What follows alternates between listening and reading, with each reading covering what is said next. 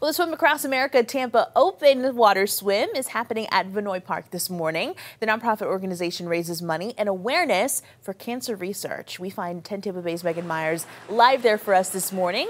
Good morning, Megan. How's it going so far? Well, hey, good morning. It is a beautiful day out here, and we saw dozens of people making their way out into the water here at Vinoy Park participating.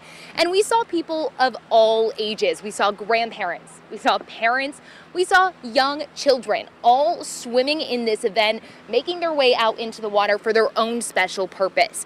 We actually spoke to one woman, Michelle Deaton, and her 12-year-old son named Wyatt from Wesley Chapel. And they're celebrating Michelle being 5 years cancer-free. Michelle was diagnosed with a rare form of breast cancer when she was 45 years old. Being out here today in the water with her son, having her whole family watching them and cheering them on, it really was something that was so extremely meaningful for all of them.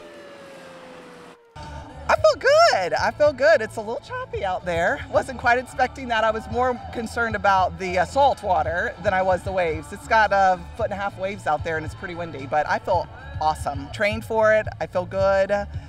I think when you put your mind to something, you can do anything.